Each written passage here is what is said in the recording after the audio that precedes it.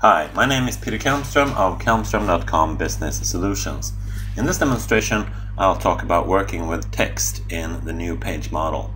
As you see, I have a page here that I've set to the home page of my team site. I'm going to go in and edit that.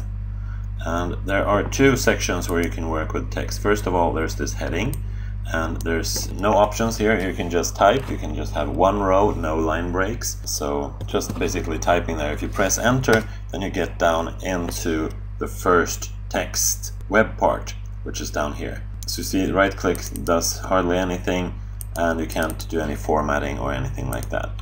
So that's the heading section.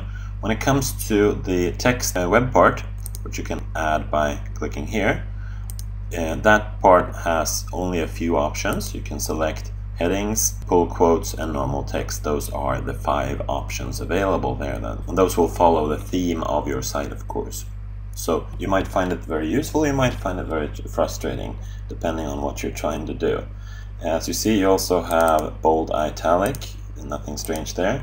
The usual commands, the shortcut commands like Control B works also for bold, Control I for italic, and Control U for underline. So if you do a lot of that, that works too.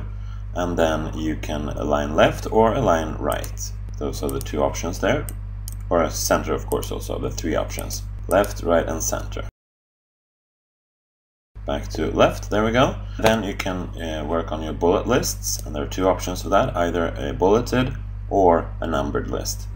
So let's try one of those. Point 1. And then I make that a numbered list. And of course, when I press enter now, I get point 2. If I select these rows, and change them to a bulleted list instead, that works of course also. As you see, you also can tab in to get a multi-level, but you cannot shift tab to decrease the indentation. So you can only indent by pressing tab there. Same thing if you put that to numbering again, you will get that kind of numbering with A, B, C.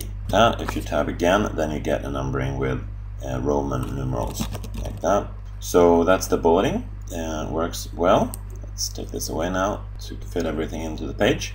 Backspace deletes stuff if you are standing at the leftmost of the paragraph. To create a hyperlink, you need to type the text that you're going to link, and then press hyperlink, and then type in the web address. As you see, you can't type after this. You need to type in the HTTP there also, or of course copy and paste. There are no options here. The only option is to remove the hyperlink. If you want to open in a new tab or something like that, that's not really supported. If you've done a lot of formatting, you can remove all of it by clear all formatting there. One thing that I often see people doing is copy and pasting from Word into a web page. I'll show you what works and what doesn't there. So as you see, I have some text with highlighting. I have some bullet points, some bold, and a table down there. So I'm going to select all this and test what works in the text field here. Just paste all that, and as you see, that the bulleting worked, the bold worked, the highlighting didn't work. The table got changed into a rather strange set of paragraphs there. That concludes what I have to say and what I have discovered on the text web part in the new page model. Thank you for watching this demonstration.